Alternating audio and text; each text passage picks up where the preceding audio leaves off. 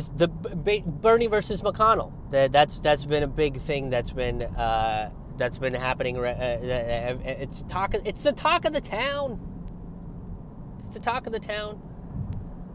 Bernie Sanders is basically saying that he will hold up the defense bill, the NDAA. That's going to give $740 billion to the war budget.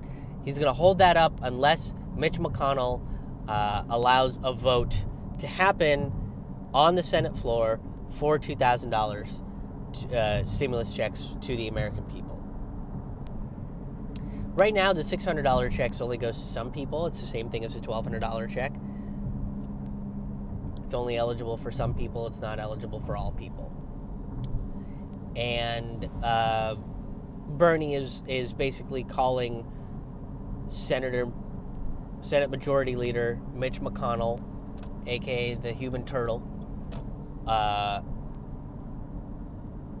to just have a vote. And what's McConnell do? McConnell blocks these things all the time. He just blocks votes. That's what he does. It's primarily what he does. He doesn't legislate or anything. He just blocks votes. He blocks important pieces of legislation from coming. He is the ultimate. He is the human embodiment of apathy. And you can tell because his skin is so apathetic to just stay on his own body. That's how apathetic he is. Now, everybody's praising Bernie. And by the way, this is the Bernie Sanders I would have fucking loved to see, in the Democratic primaries. I would have very much loved to see this Bernie in the Democratic primaries. It would have been the best. But it was not the Bernie we got to see in the Democratic primaries. It was, he was very, I'm gonna be the good boy, and I'm going to, play nice with all of the Democrats that are effectively trying to fuck me over. And I know they're trying to fuck me over, but I'm gonna be nice to them anyway. Now, here's the thing. All the people that are praising Bernie Sanders for saying that there needs to be a vote on the $2,000 and we're going to hold up Congress till we get a vote on this, should also be praising Jimmy Dore and Nick Brana and Cornel West and Lee Camp and anybody that has been for the Force to Vote campaign, anybody that's been pushing the Force to Vote campaign should be getting this kind of praise. If you're not, then you're a fucking hypocrite. You're the tone police.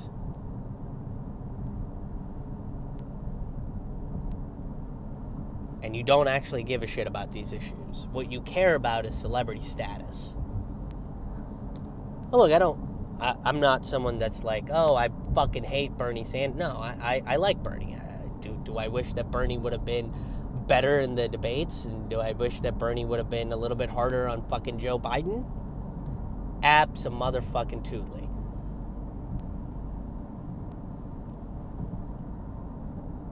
I think Bernie kneecapped himself.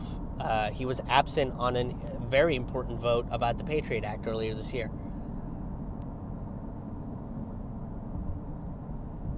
He has disappointed me on various different levels. And I think if anything we've learned from the last 4 years is nobody belongs on that level of a pedestal.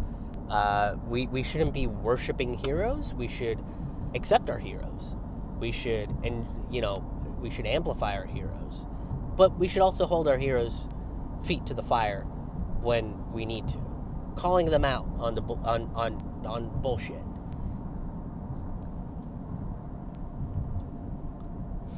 So, there you have it. That's why I think this is a good thing that Bernie is doing, but I also think that it's no different than what Jimmy Dore is doing.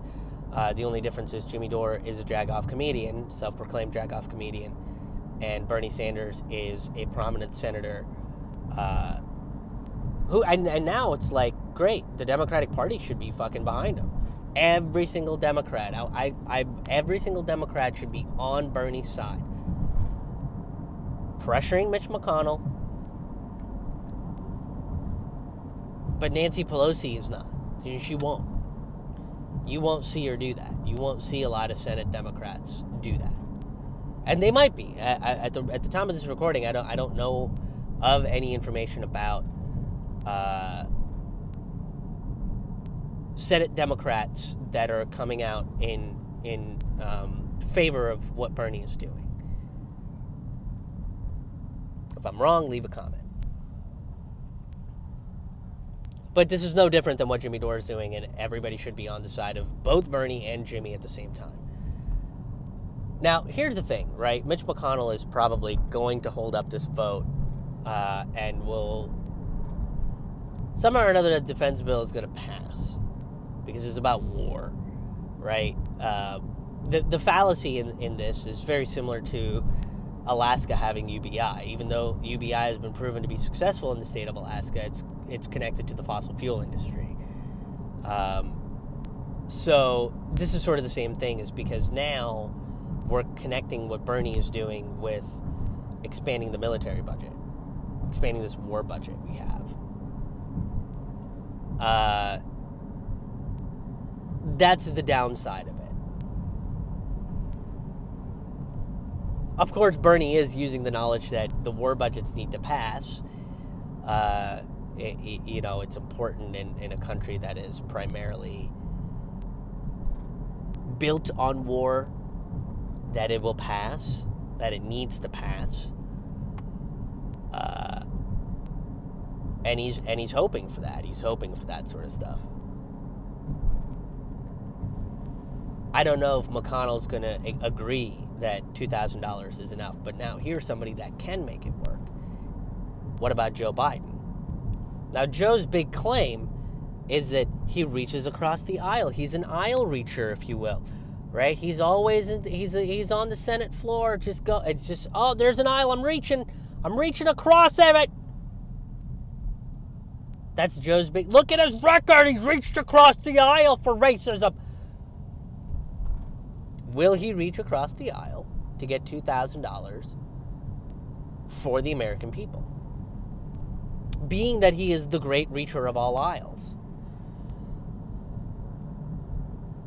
And where is the pressure on Joe Biden to fucking do that?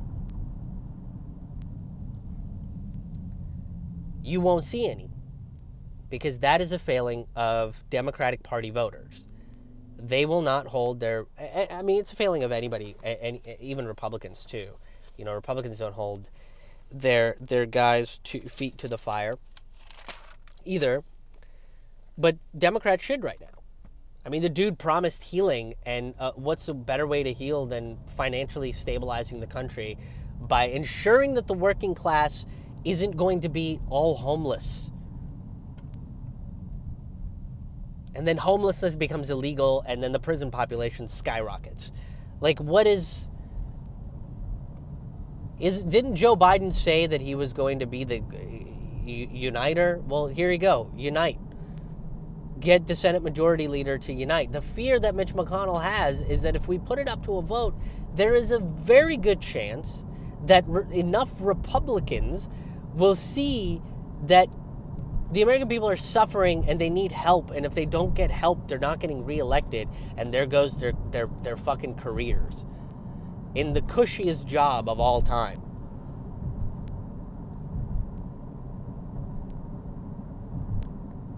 Now, Joe Biden has the ability to do that, but he won't, and I'll tell you why. It's because if $2,000 is the one-time payment, he has come out and made a statement in some fucking press briefing or whatever that more stimulus is on the way. So this is sort of a down payment for the American people, and more stimuluses are on the way. So let's say $2,000 gets passed for every American, and it comes down to, after inauguration, the first 100 days, he's going to try to get the American working class out of the destitution that they're in, well, what's he going to do? Give us $600? Give us $1,200? Why would you give us less this time than before? The precedent has to be set. That's why $600 was voted on, because the precedent has to be that that they're not going to actually help you financially.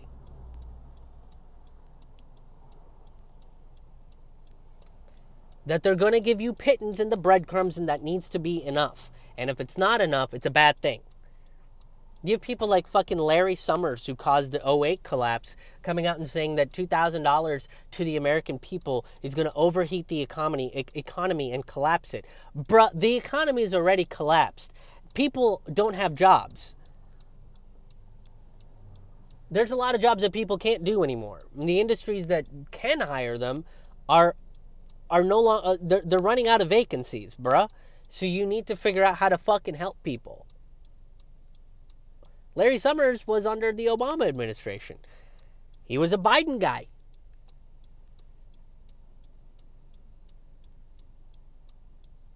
Joe Biden doesn't want to come out and say, fine, I will sign a bill that will give everybody $1,000 a month or $2,000 a month or whatever. And that's how we're going to, help the economy come back to where it was. He doesn't want to do that. Because he's not a socialist. He beat the socialists. He beat them. And the Republicans, well, they just don't give a shit, period. And the fear that McConnell has, because McConnell's biggest goal is just to win. And how do you win? Is that you just make sure that bills like this don't go out onto the floor to be voted on with the possibility of loss.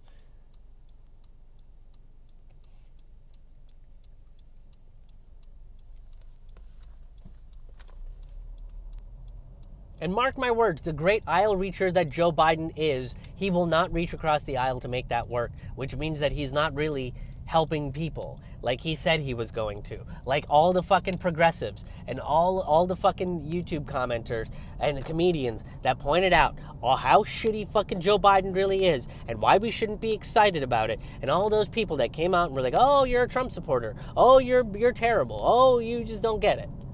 All the people that ignored all the shit that Joe Biden stands for, all the corporatism, is all coming to the light sooner and sooner.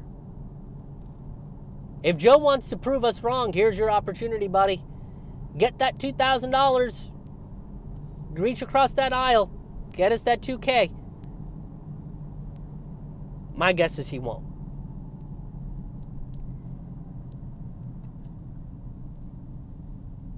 And the American people will be left to suffer again. Hey, what's up, everybody? Thank you guys so much for checking out this video. If you enjoyed the content in this video, make sure you like, subscribe, and share. My content is highly suppressed because this is not topics of conversation that the corporate mainstream media really wants to address here. So make sure you like, share, and subscribe. Sign up for my email list. That way you'll get weekly emails with all of the podcasts and all of the videos that I put out there. And make sure you go to my website and follow me there. KrishMohanHaha.com. That's going to be your one-stop shop for all things Krish Mohan. That's KrishMohanHaha.com. See you in the next video.